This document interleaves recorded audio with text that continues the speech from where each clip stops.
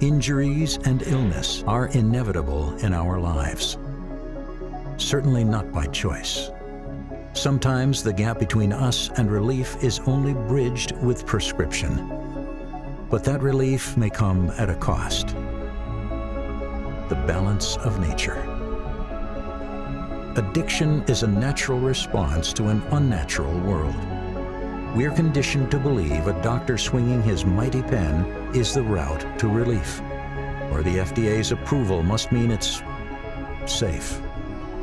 But what if a cure actually exists, free from addictive chemicals and catalogs of side effects, created by some of the most brilliant minds? Would something so healing be too hard to believe? What if?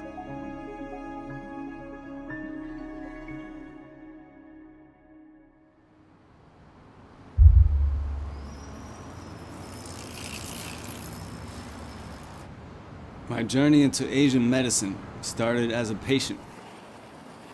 I was sick. I was in my mid-20s, and one night I couldn't breathe. My heart was pounding. I felt acid coming up from my stomach. So I kept going back to the ER, and they kept telling me that I had anxiety. I got put on Xanax, and after about a week on Xanax, I couldn't sleep without Xanax. I'm Yadi Alamin, head clinician at Charlotte AcuBodyWork, head instructor of Eastern Traditional Healing Arts, 22 years experience in the field.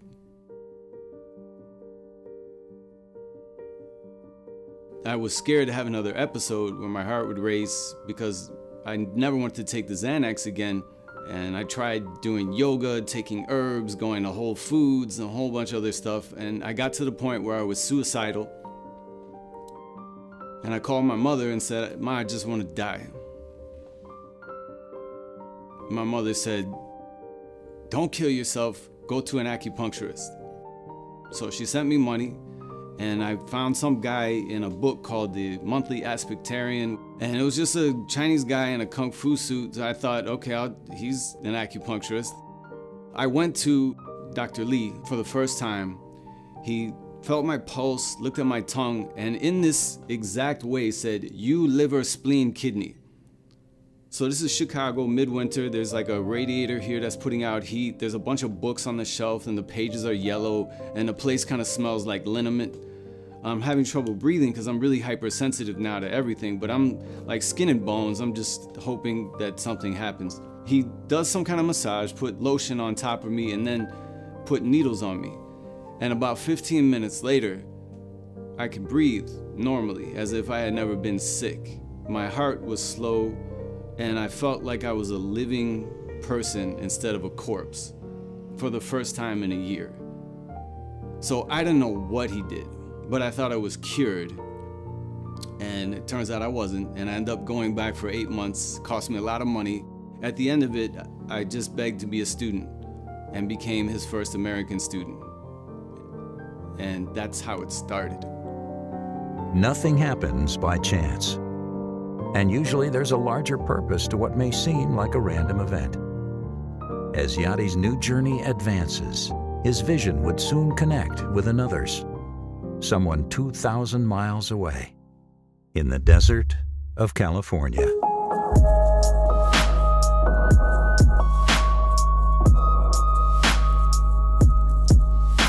Hello, I'm Brian David Anderson, and I give myself a title of independent researcher, scientist, and inventor. I discovered Yadi when I was looking for an oxyhydrogen device, and I went researching that type of thing, and I found him on the internet. And then we started talking about oxyhydrogen devices, and I was showing him some of my stuff, and he went on the website and he bought one of the Tazes, and the rest is history. Moving liquid creates an electromagnetic field. That means that every cell in our body and every vessel, every liquid that moves through it creates an electromagnetic field. It is my hypothesis that the neuron activity in the nervous system fires into those electromagnetic fields, creating what in the India is called chakras, and in the Far East, acumeridians and acupoints. The traditional way of believing, and it started out in the 1850s, is that the cell is always being assaulted. I feel that the cell works in the totally opposite type of manner. It works as a river. The organs of the body all have liquids flowing through them. The cell is most likely the same thing. Planet Earth, what does it do? It has water flowing through it. Life is water.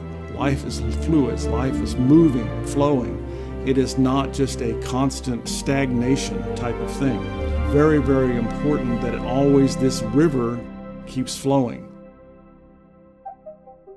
The late 1900s and 2000, they discovered that there are phosphorus sheaths around the cells. Literally, biological life is dependent upon phosphorus. These phosphorus sheaths also create pores. And when they become closed, that's actually then poor health. When you take a river and you dam it, what do you create? A lake.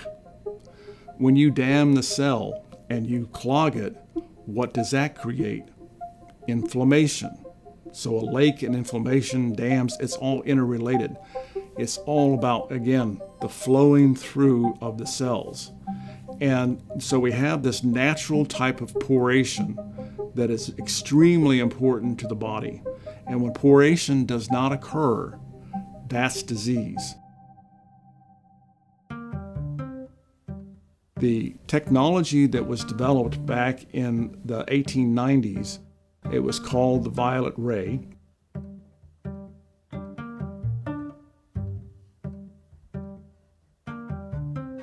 The point person for this was Nikola Tesla. There were actually many engineers that worked on the violet ray.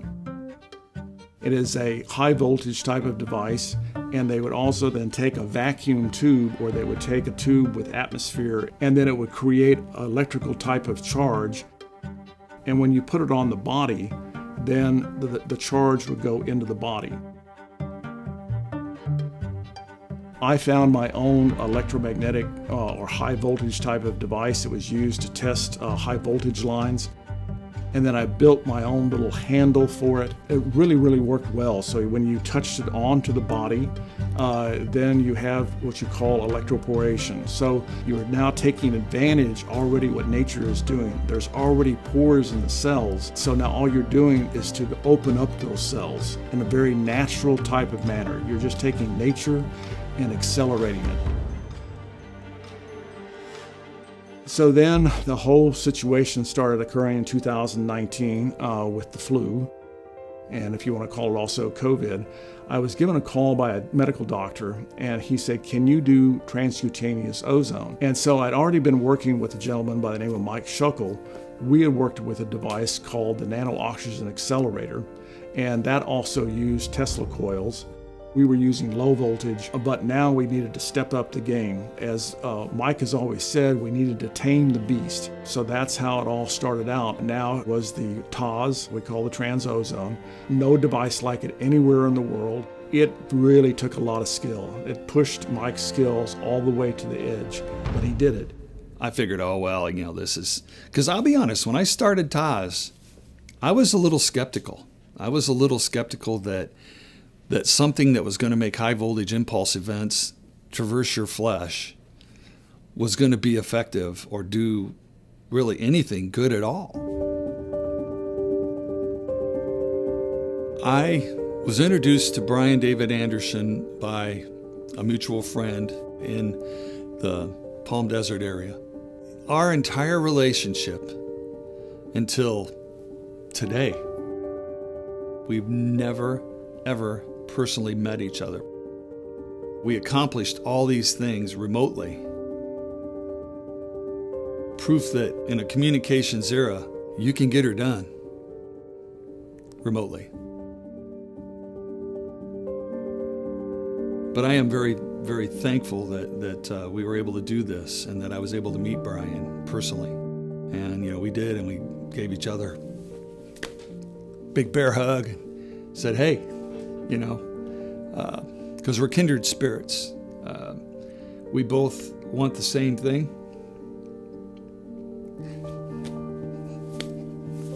Save this world.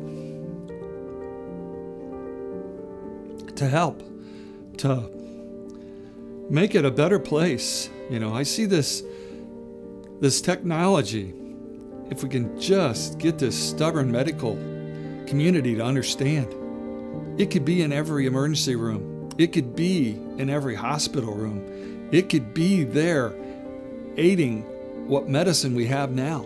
Can you imagine being in your room healing without having 4 IV bags next to you full of antibiotics pumping you with poison? Because you don't need them. Because you have this technology that kills everything. You don't need the antibiotics anymore. Why go through that? Why put a body's anatomy through that if you don't have to? If you can have somebody heal up and actually have the healing process accelerated, which is what it does, because of this flow in and the flow out of the cells. It's all good. And the only thing that keeps it from being good, when we look at all this, is money. The FDA, and I know I probably crossed bridges there I shouldn't, but that's what prevents these type of things from benefiting human beings. The FDA's 3 to 7 year approval process has become a graveyard for medical devices, while new prescription medicine is being approved faster than ever. Which raises the question, whose approval is safer? The FDA or actual doctors? I am Todd Rappaport. I am a medical doctor and practicing physician. I'm a board-certified anesthesiologist, as well as a fellow of the American Academy of Anti-Aging and Regenerative Medicine. Right now, because of FDA regulations, only medications and surgery can be used to treat or cure disease. I believe that ultimately the public's willingness and need for these technologies will overcome the regulatory limitations that are placed right now.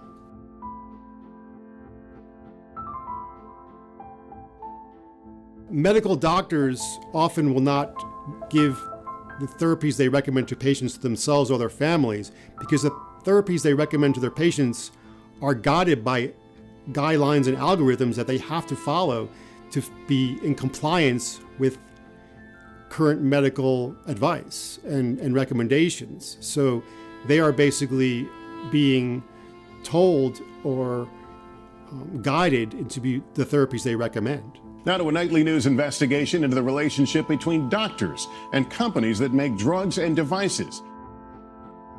A 2017 study showed that roughly half of U.S. doctors received payments from the industry, totaling almost $2.5 billion in just 1 year. Hey, here are 12 patients that need to get on this medication. If you don't put them on this medication, then there's no more Lakers tickets, there's no more alcohol, there's no more dinners, there's no more cash payments, there's no more fishing trips. I mean, I can go down the line. I would personally use a TAZ over a pharmaceutical just because of my general philosophy on medicine. I believe that it is better to treat the underlying etiology or cause of a disease rather than just treat the symptoms or signs of a disease. The difference between functional medicine and allopathic medicine is that functional medicine treats the client or patient individually and gets to the etiology or basis of the disease. So personally, I use naturally occurring substances and energy technologies which have no side effects rather than use pharmaceuticals which only treat symptoms and don't ever address the underlying condition.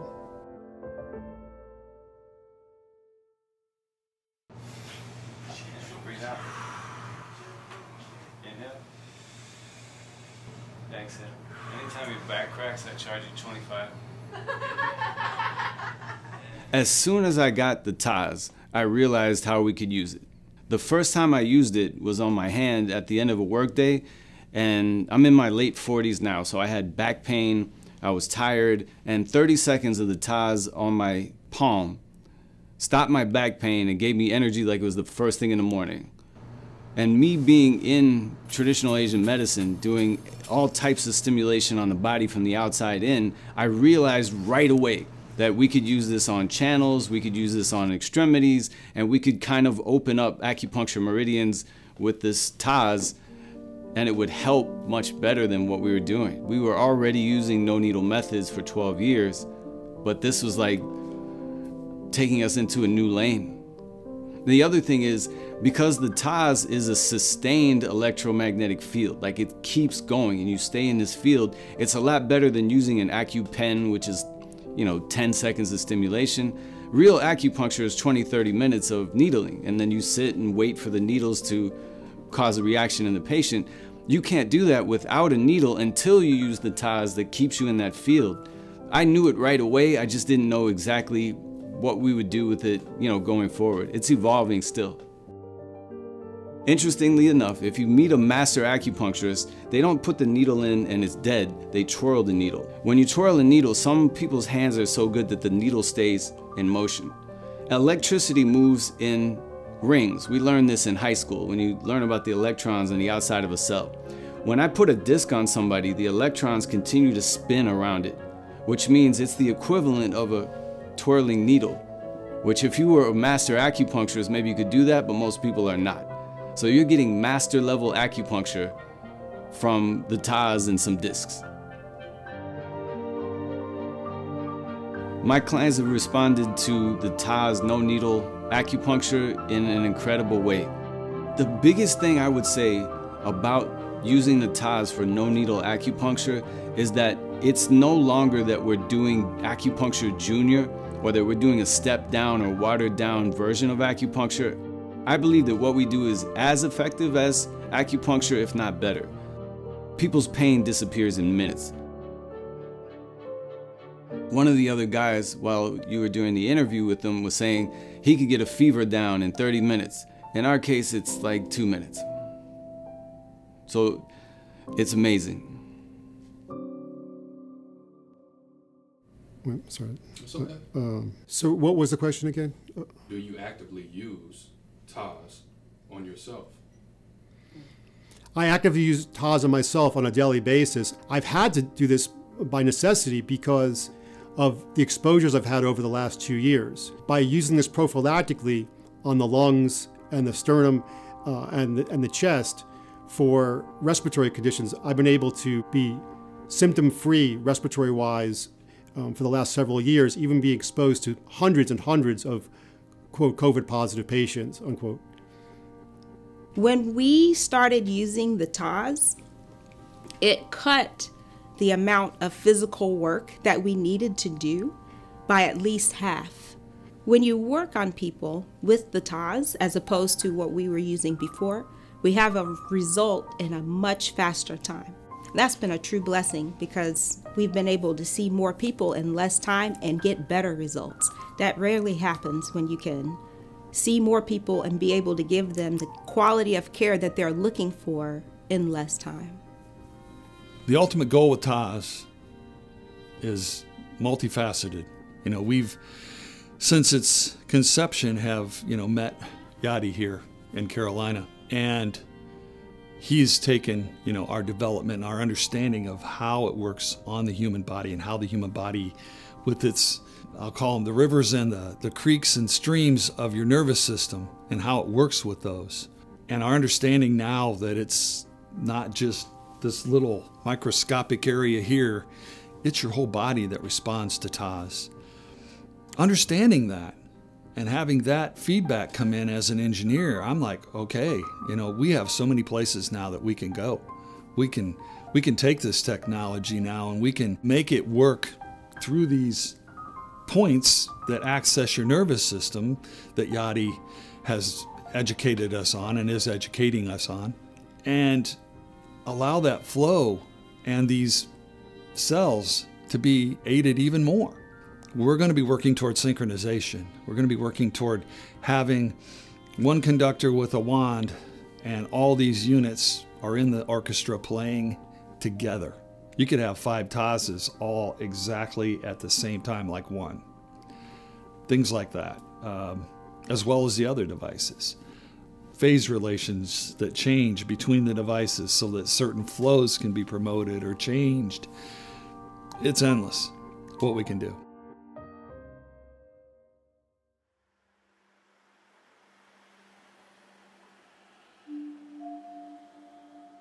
During production of this film, Brian David Anderson sadly passed away, leaving a legacy of love and passion for us, the health of humanity, with hopes that one day these ideas will help strengthen modern medicine.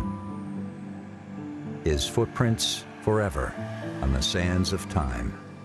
What I have the vision of is not so much to change traditional medicine, but to actually be an addition to it and kind of being blended. Will that change traditional medicine? Yeah, I guess it would. I'm more comfortable with the word synthesis. How can Trivortex and traditional medicine synthesize? Because there's still a lot of good things that are happening in medicine, and how can they blend together and now become this really, really outstanding type of healthcare?